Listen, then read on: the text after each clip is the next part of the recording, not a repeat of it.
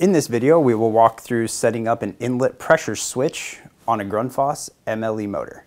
The inlet pressure switch is used for dry run protection of the Grundfos MLE.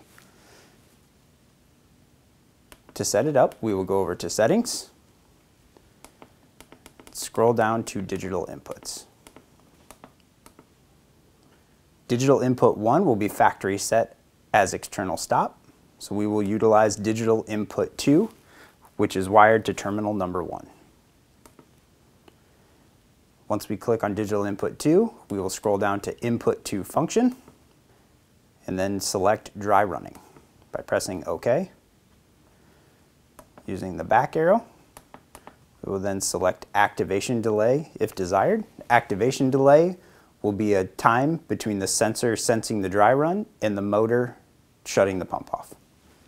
This can be left at 0 or set up to 6,000 seconds.